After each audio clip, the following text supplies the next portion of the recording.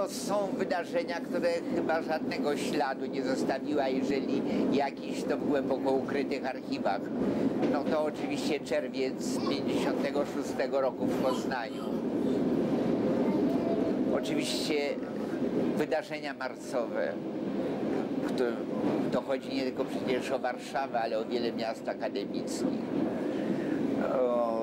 No to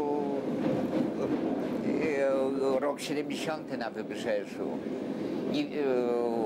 Wszystko, co widziałem na ten temat, to było nie z urzędowych, tylko przez jakichś amatorów kręconych czy fotografowanych jakichś obrazków,